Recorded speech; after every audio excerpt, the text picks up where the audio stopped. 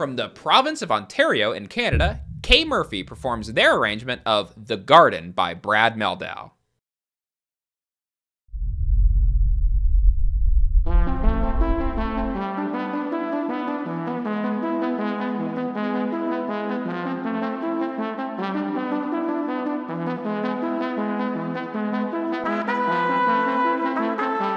My name is Kay Murphy.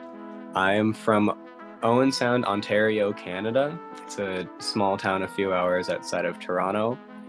I live in Toronto now, and I've been playing the trumpet for about 14 years. Very cool. And what brought you to the Trumpeters Multi-Track competition? I'm just in some trumpet groups on Facebook, and I saw it come up last year. I was stuck at home for the pandemic, not a lot to do. And so I was just doing all these like big covers, a lot of like video game music, like TV music. And I saw this thing come up. And so I looked into it. Everything had to be done on only a trumpet. And so I had a couple recordings. A lot of them were done mostly with trumpet, but then with like some electronic instruments, MIDI instruments. But then when it came up again this year, I was already following the page, and they said that you could do any instrument as long as it featured the trumpet. So I'm glad that the rules kind of opened up for that this time around, and I was happy to apply for it. Do you have advice potentially for any individual who maybe feels intimidated by the process of putting together a multi-track? I didn't do too much recording before the pandemic started. I had a lot of fun experimenting with it for about 3 weeks, but then I started to get intimidated by it, and I got quite burnt out after feeling like I had to be doing all of this stuff. I felt like I had to be just like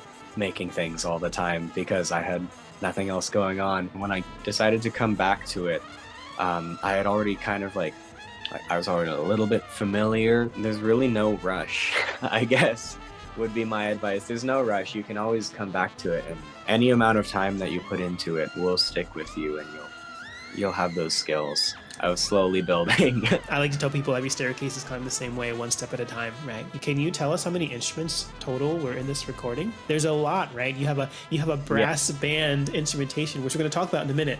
Primarily the trumpet, and then there's a little bit of trombone and alto sax. There's a sousaphone and the drums, and then there's some MIDI instruments. I have like a synth bass and a synth lead line going on somewhere in the middle. So like 5, and then technically maybe 6. I mean, I also sang, so I guess that's a 7th instrument. But off the top of my head, I want to say there were probably around 60 to 70 tracks. Is there anything else that you'd like to tell, to share with our audience that we haven't spoken about? I guess, yeah, I might as well say why I decided to choose this song. I remember when Brad released this as a single before that album that came out in, I want to say 2019, his album Finding Gabriel.